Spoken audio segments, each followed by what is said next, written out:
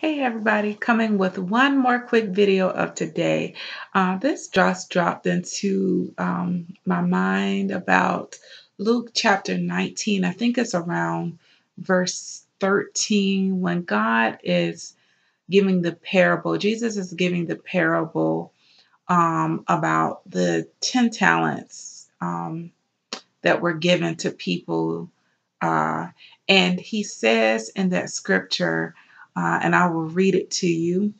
It says, occupy until I come. That is the main um, uh, message that Jesus is giving to them in that parable. Occupy until I come.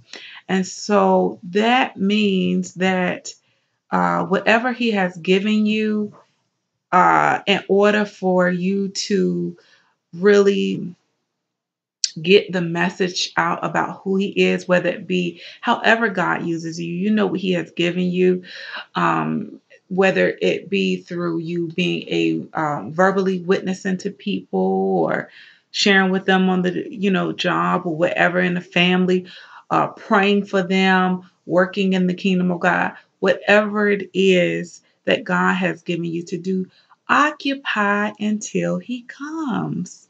That means don't just, we want to wait on his coming and be thrilled and excited. And, God gives us dreams and visions and different things just to, be to confirm that he is coming, along with his word that lets us know that he's returning.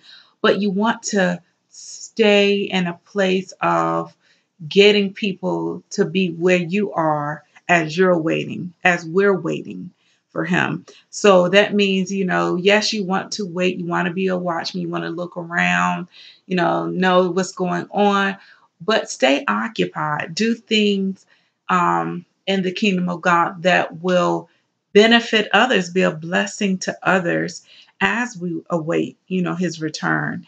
And so I just want to encourage you to not, yes, we see a lot of videos on YouTube, confirmations of dreams we may have had, knowing that Christ is returning, but stay busy for him while you're waiting. Not, so overwhelmed that you don't give him the time that he needs, because he wants our time too. He wants our attention. He wants our talent.